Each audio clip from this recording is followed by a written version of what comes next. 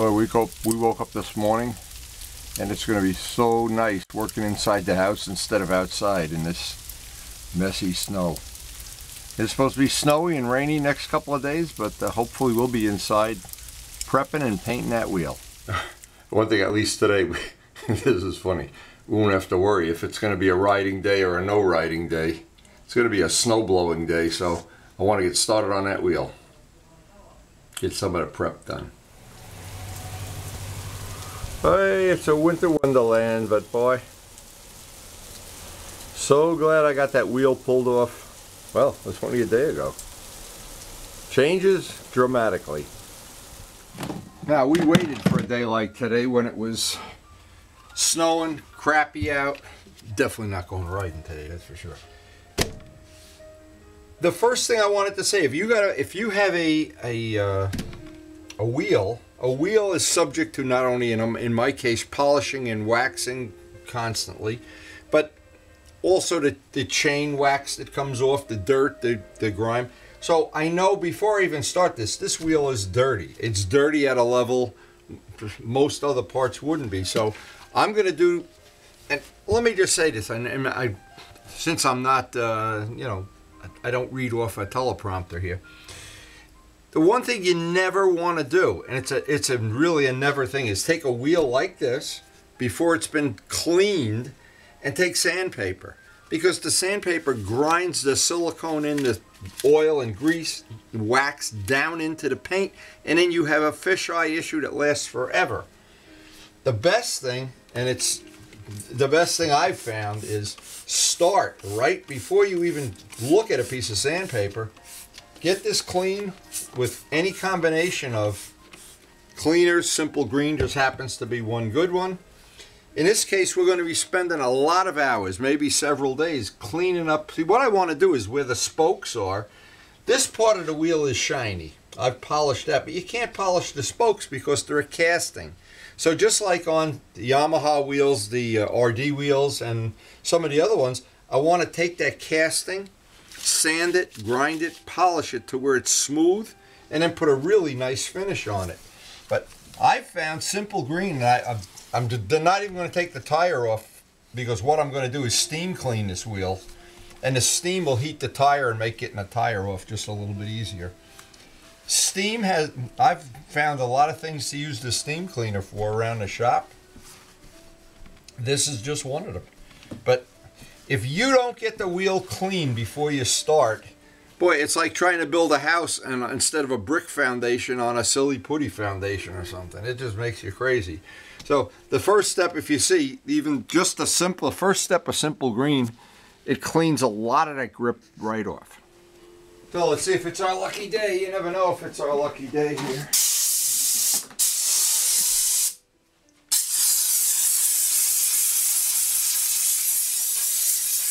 The purpose of the steam, two things. It heats grease, dirt.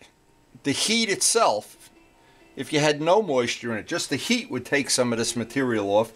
But the combination of the heat and then the water pressure, rinsing it off, just makes it a lot nicer.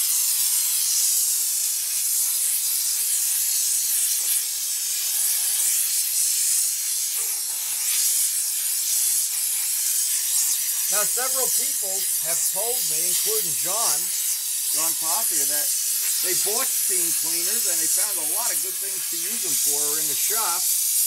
In John's case, he's restoring a vet. There's always something to use steam cleaning for. Now, the steam also warmer as a side benefit. Not that it's a big deal, but the warmer this tire is, once I let the air out, the easier it'll just pop off. Anytime you're doing a tire change, heat is your friend. So the combination of the diesel fuel that we use out in the garage, the Simple Green here, before sandpaper or SOS ever touches this wheel, I want to get as much of this the goop off.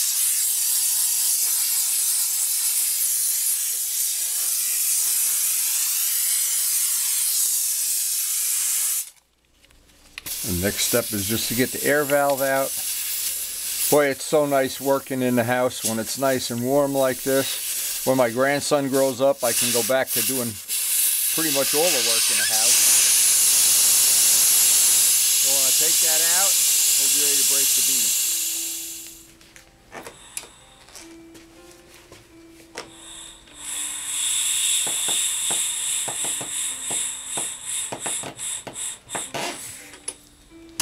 What happens with a wide tire, getting this underneath, really not made for tires this wide, can be a little tricky.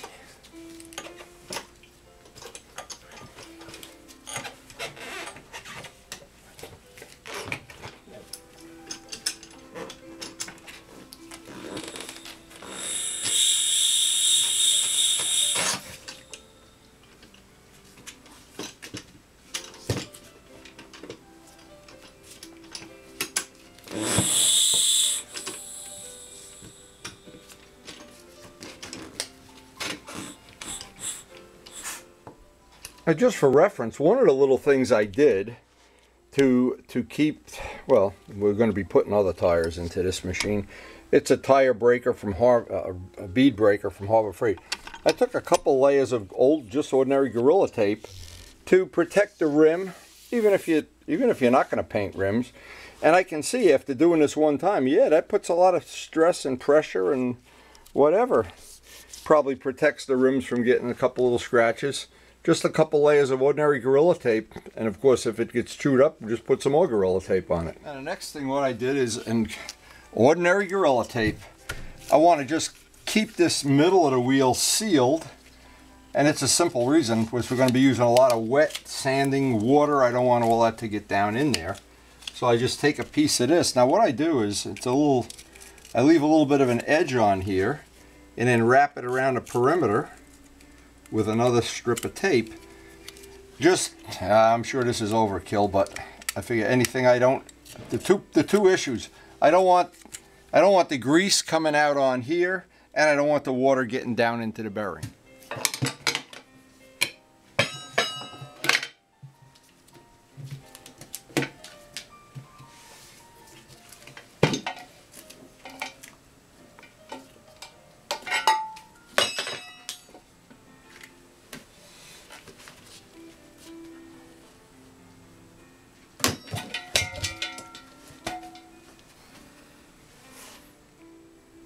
And one of the things when I do, when I pull a used tire off, and first time you do this, you'll really be impressed.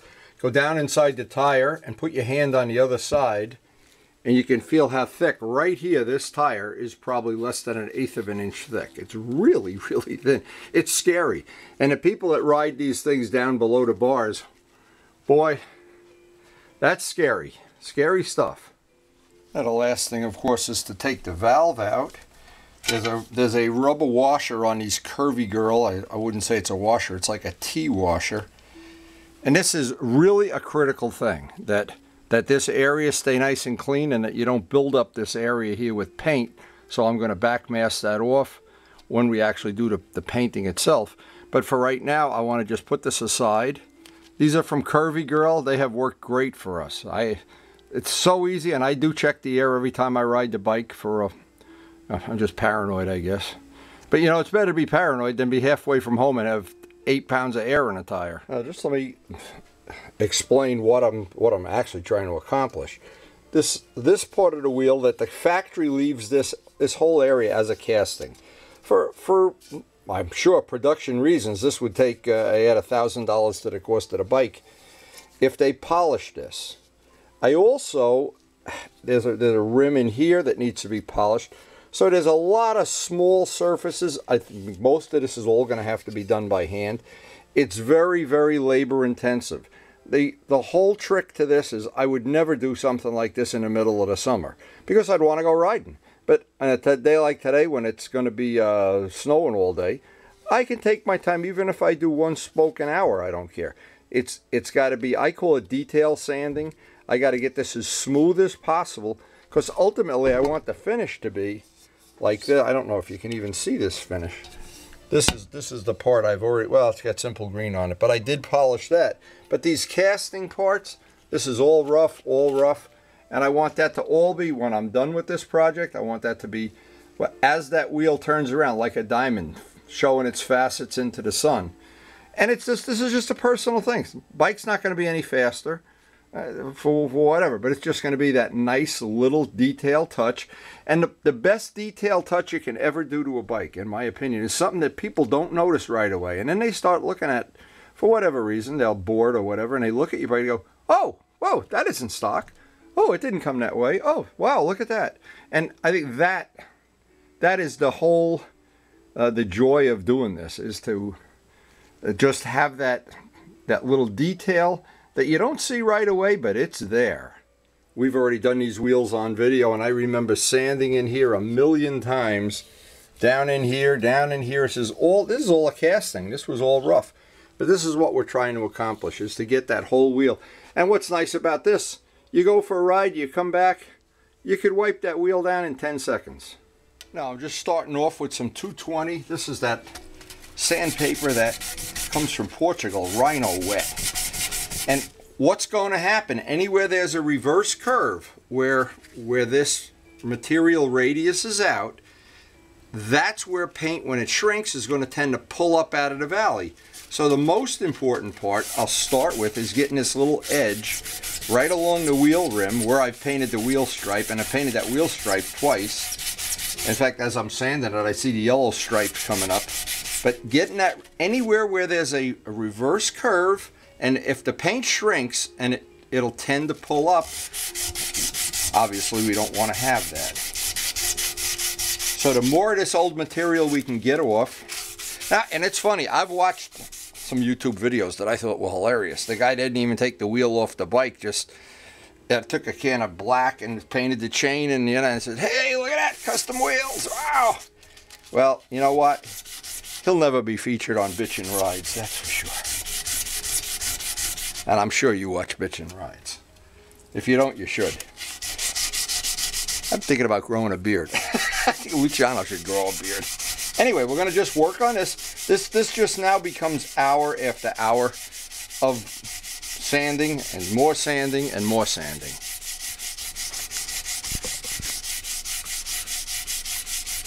Just to make a point, this is the most critical area.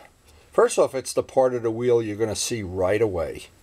And because it has that reverse curve in it, that valley, that's where the paint, if it doesn't get a good bond in here, if this is, you could paint right over the old paint.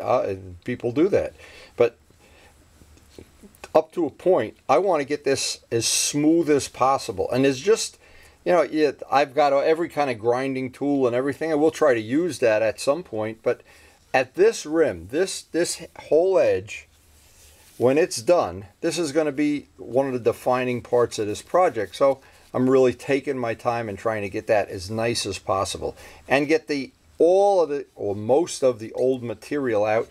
Now, the next time we go to change tires, we're not going to use the tire irons, and we're going to cut the tire off. So this won't take any abuse at all. And then putting the new tire on without tools, we'll just heat it and put it on. And so this where it's normally vulnerable to tire irons, we try to keep the paint as thin as possible, keep it as heared down into that valley as much as possible. And actually, so far, even if as I'm looking at this rim as one that's done already, it's down in that valley. We don't have any lifting or any peeling down in this valley. So,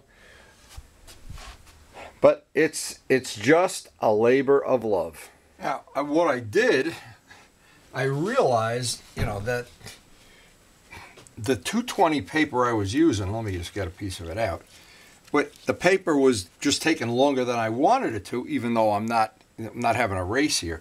Then I remembered another trick that I used on the other wheels. I have this 180 grit industrial paper, and this stuff, this is the funny part, it's not really wet or dry. It's regular sandpaper, but it lasts long enough, and I have enough of it from back in the machine shop days when we used to buy this stuff by the case. This has really helped me get this edge, and this is the edge that I'm paranoid about. When you see the tire here and you don't see a nice edge when you try to paint it with the tire still on or something. Yeah, no, a lot of people that wouldn't bother at all. Well, but then if you're not going to do it right, why even bother? And I can imagine if you paid somebody to do this work, nobody would want to pay it. It'd just be too much money. You could buy a set of fancy wheels or custom wheels or whatever. But now I've got, the reason I wanted to show this, I wanted to break on this about once an hour or once every so often, I guess, just to show, is just get a look at. I do this like a jigsaw puzzle. I want to do one part at a time, like it's a checkerboard. First part is going to be the outer rim. Next part I'll do one section at a time, one section at a time. If you don't do it that way, if you just start doing it randomly, it seems like it never ends. And for some people, and in fact sometimes for me, it never does end. But because what I'm doing here, I'm trying to get the most quality I can for a reasonable amount of time. Now I've got this edge that's ready for primer, and I can feel with my hand if there's any little spots where it's got a nick or a ding, which sometimes these do. I can just sand it out right now. And I remember polishing those FZR wheels. It just went on forever. But it's the winter, it's snowing, and the coffee is brewing. I've got a whole bucket of sanding tools that I can use for this kind of an operation. Orbital, drill, by hand. And this is one that's good in this area. Again, it's Harbor Freight. It's a paint removal tool. And I'm sure that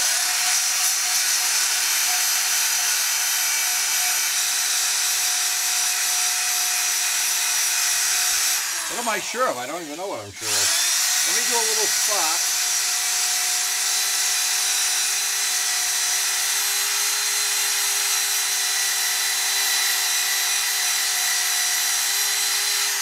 Now the truth is I probably could have used it around here, but I just wanted to keep this edge super, super nice, because that ring, as you look at a wheel, you see it like the way you see a diamond, that the sun just goes right around it.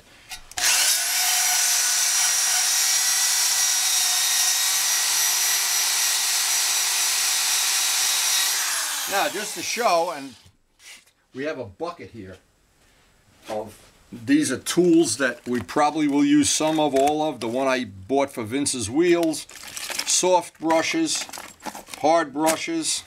There's any combination of things that'll work. Anything to get this down to bare, smooth aluminum. These little guys right at the very end smooth things out.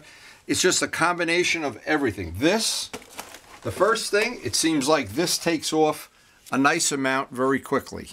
Then the rest of it, we're going to have to sand by hand, of course. What really happens is you use a combination of, or I use a combination of, anything I can use that'll get this old finish off, or as much of it as possible. It isn't so much of that this finish is going to be a problem, but getting it to stick. If the more of it I can get off, the better. And it'll allow me to get a nice coat of primer on this, and then get a nice coat of the final paint. And again, you know, it depends on how fussy you are. I just happen to be blessed with, blessed is not the right word, that I'm very fussy about this stuff. And nobody would ever be mad at you if you like to ride around on a, you know, a bike with dirty wheels, but I clean the wheels every time I ride the bike. I just like it. Anyway, what's going to happen eventually, I'm going to have to go out there and do some snow blowing. I see we're getting a big storm. But anyway, if you do this in the checkerboard method, I do one section, and what I'll do is rotate the wheel, do another section, do another section. I don't want to chew up where the valve seats. I'll do one section. Every time I can do a section, yeah, I'll take a little break, have a cup of coffee, admire my my beautiful work. But a lot of it still has to be done by hand. The reality is you can do so much with the wheel, but that final little smoothness you got to get with hand sanding. Of course, of doing this, there's always a place you can't get your finger or you can't get a tool. These are rubber things that the body shop sells that have all kind of radiuses, and you of course put sandpaper around here. We'll be using some of these to get at some of these radiuses. But the most difficult part so far, I've got to get down into this valley. And so what I did, I took out just an ordinary paint stick, Take some of that 180 grit sandpaper.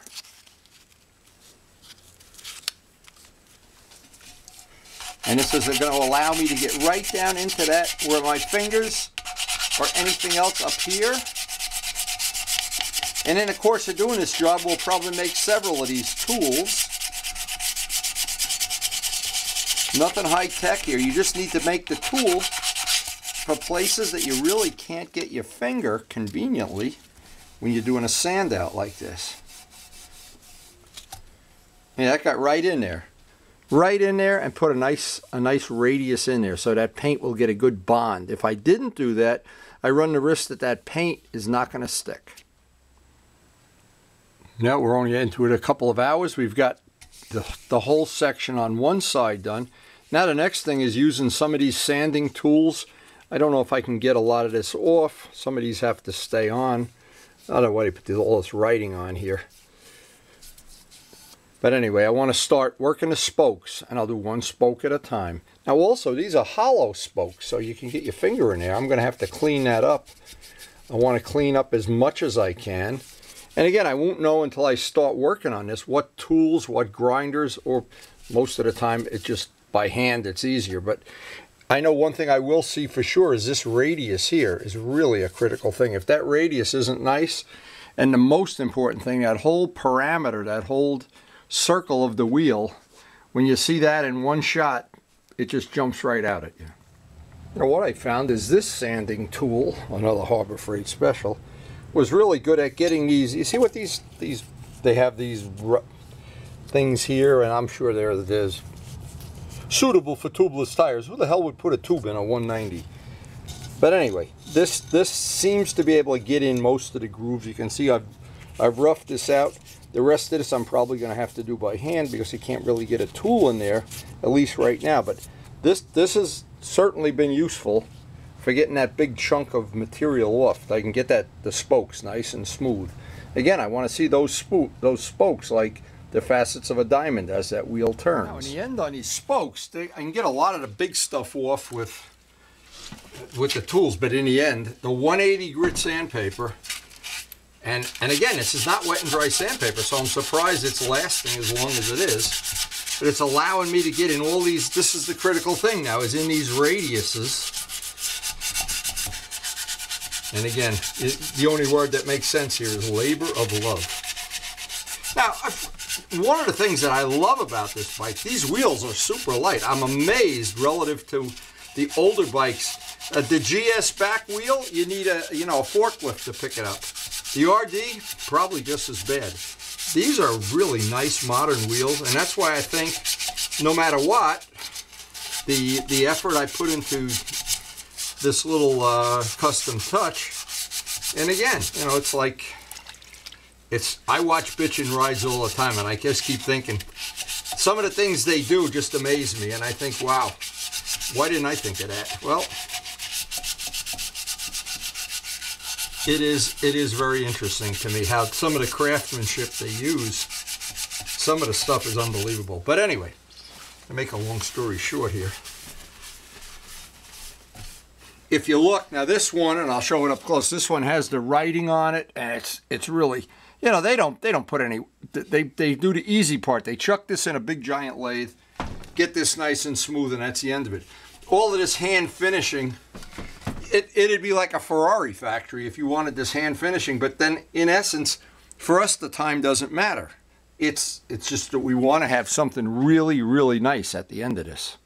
Now this is one of the Dremel bits that's really useful just for doing this, getting in these little areas where it's really difficult to get.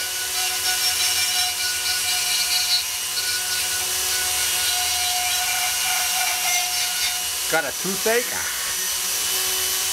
Any of these little areas,